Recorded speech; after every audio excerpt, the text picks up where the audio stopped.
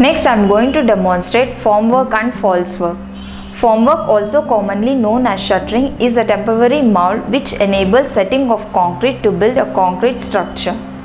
False work is used to support the formwork or the concrete itself until the concrete has reached its desired strength and becomes self-supporting. This training aid can be used to help trainees visualize how formwork and false work are used to build concrete structures. Let us assume that these are two columns and a lintel or beam needs to be built across the two columns. This can be done with the help of formwork and false work. As you can see, we have now built formwork and false work to support the concrete to be placed. This is the formwork and this is the false work. This is the space where concrete and rebar will be placed.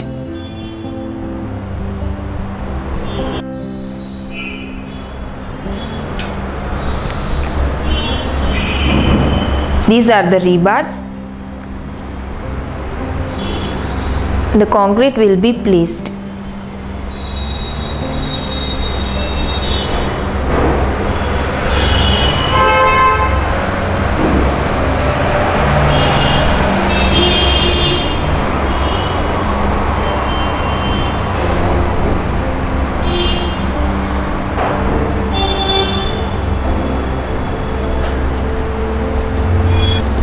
After the concrete has set and become self-supporting, the formwork and the false work can be removed. And now we have a beam between two columns.